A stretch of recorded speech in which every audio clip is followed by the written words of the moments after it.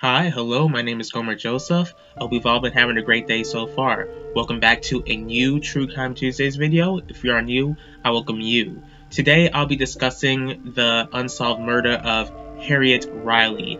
As I was researching for this case, I found some very heartbreaking information, but found some confusing information as well. Here we go. Harriet Riley was born on February 26, 1968 in Florida. She was the third child of Mammy and Harold Riley. Harriet's father, Harold, was actually in the U.S. Air Force. He did a tour in Thailand in the early 70s, and the family moved to Sacramento, California in 1971 after Harold was discharged from the military. On September 27, 1971, the family would go through a traumatic and heartbreaking tragedy. Harold, who was 31 years old at the time, was tragically shot and killed in his own house as someone shot through the kitchen window, leaving Mammy to raise the three children on her own, and his case unfortunately remains unsolved. After Harold's death, the family moved out of the neighborhood to another neighborhood in Sacramento, which is called North Highlands. On January 9th, 1975, 6-year-old Harriet Riley went alone to what I believe is called Larchmont Park. This park was known to be a popular place among kids. There were no parental supervision, and it was just a great place for kids to play together. Harriet left her home at 3:45 p.m. and was expected back home at 5:15 p.m.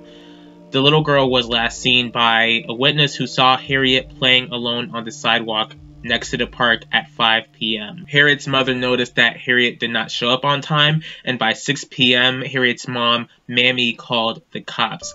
There was this fear in the area of a serial child predator since an 11-year-old named Stephanie Black disappeared and was found dead a few months before Harriet's disappearance. Police searched all night and into the next morning. Neighbors even began searching for the 6-year-old.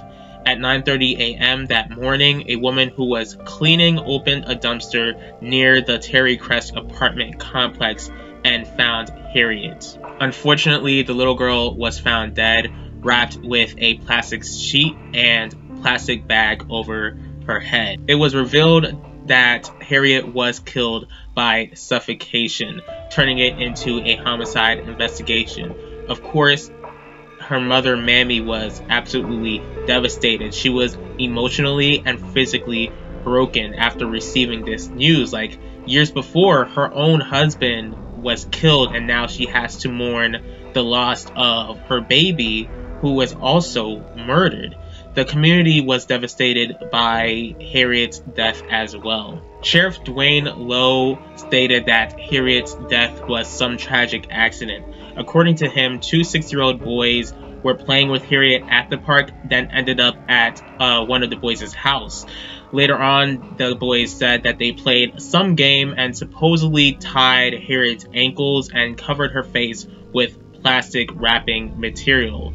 And pretty much in my personal opinion, I just really want to know who these boys even were and what kind of game would they be playing, which would involve wrapping another child with plastic. It's just really confusing to me. Sheriff Lowe stated that there were holes in the story and had the same question that I have. Who was responsible for moving Harriet's body in the dumpster? Like, again, in my opinion, I just don't see two 6-year-old boys having the strength to move Harriet or any other human body into a dumpster. It's like the boys were unable to explain what happened after this supposed game ended, and according to the story, they left Harriet for dead.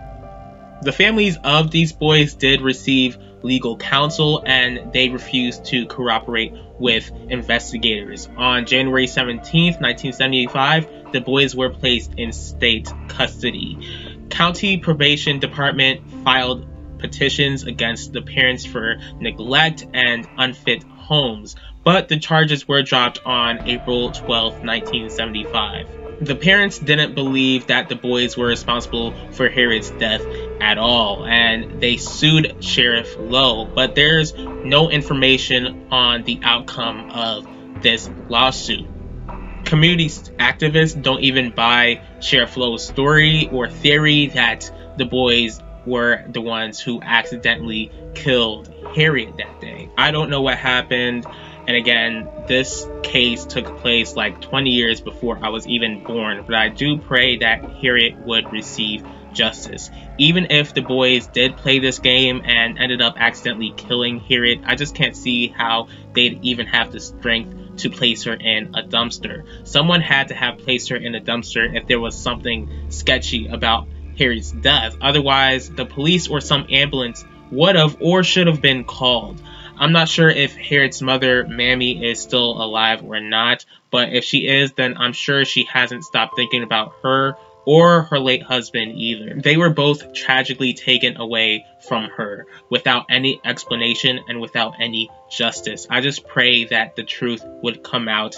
The God that I serve, the God of the Bible, is the God of justice, and he will make sure that justice is served. I thank you guys for taking the time in your day to watch this video. If you guys did like this video, please hit the like button. If you guys have any thoughts on this case, please feel free to leave your thoughts in the comment section. If you guys have any true crime cases for me to cover, please feel free to let me know. Please feel free to subscribe if you want to see more videos from me, and click the bell to be notified about the next video. I'll see y'all next time for True Crime Tuesdays. I'll talk to y'all later.